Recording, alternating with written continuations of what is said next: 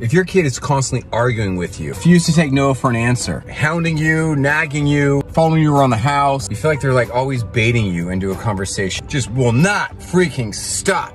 Allow me to give you a helpful parenting tool. I call it don't take the bait, and it sounds like this. So next time your kid's like, why? What do you mean? Just tell me why. Tell me why. I need to know why. That doesn't even make sense. That doesn't make sense. Explain that to me how that even makes sense. What's even the purpose of even doing that? That is not fair. That is not fair.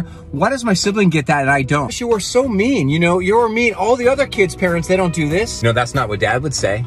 Have you talked to dad about this? Parenting in moments like this is so hard. It's so emotional. And you're going to be tempted to take the bait, to think that this is actually a real conversation. This is not a real conversation. Just because the circus comes to town doesn't mean you need to join it. You don't got to attend every stupid party you're invited to. And you don't need to participate in every unhealthy conversation you're invited to. This is a young person reacting to you, trying to tempt you, trying to bait you, trying to manipulate you. And if your kid talks to you this way, well then most likely it says more about you than it does the young person. It means you have trained them that you like being talked to this way, that you will cave, that you will give in, that you will give them what they want.